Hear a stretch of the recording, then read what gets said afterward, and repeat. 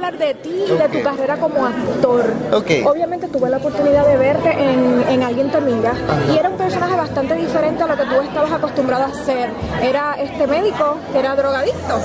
Yo te pregunto, en el ambiente donde tú te encuentras siempre se hablan muchas cosas, drogas, alcohol, que lo pasa a todo el mundo porque todos somos seres humanos. En tu caso, ¿qué has hecho para mantenerte fuera de lo que son las drogas y los vicios? ¿Quién te ha dicho que...? No te estoy preguntando, no te estoy diciendo que tú sí. ¿Quién te ha dicho que me mantengo fuera? No. ¿Te gusta? ¿Qué te gusta? Yo pues siempre he sido desde muy pequeño como muy consciente de los qué sé yo, de los contras que han tenido siempre las drogas y los vicios. Entonces nunca he tenido una vida loca.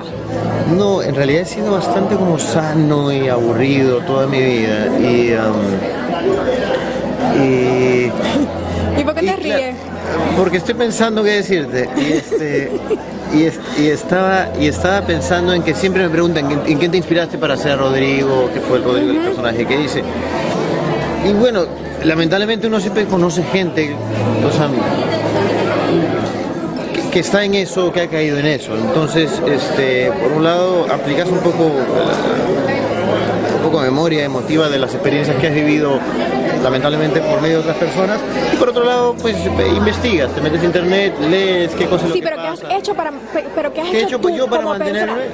Afuera de eso, porque me imagino que en algún momento a lo mejor te han ofrecido algo, un trago, sí, un cigarrillo. Yo me acuerdo cuando era chico, y creo que fueron creo que era Ronald Reagan y su esposa quienes lanzaron esta campaña en los 80 que decía Just Say No. Entonces, eso sí es fácil. Sí. Muy bien. Sé que tu madre fue la primera Miss Universo peruana, o sea que tienes a la mujer más bella del universo, una de las mujeres más bellas del universo, al lado tuyo. ¿Qué es lo que tú piensas que heredaste de tu mamá? Yo que heredé de mi mamá, no sé, creo que el buen humor, creo que la frescura para vivir la vida y las cosas en la vida. Yo empecé muy chico, yo empecé cuando tenía 17 años y quizás mi madre fue la primera que me dijo cómo iba a ser. Fue la que me dijo, vas a perder algo de privacidad, vas a tener que sacrificar algunas cosas. Y pues heredo...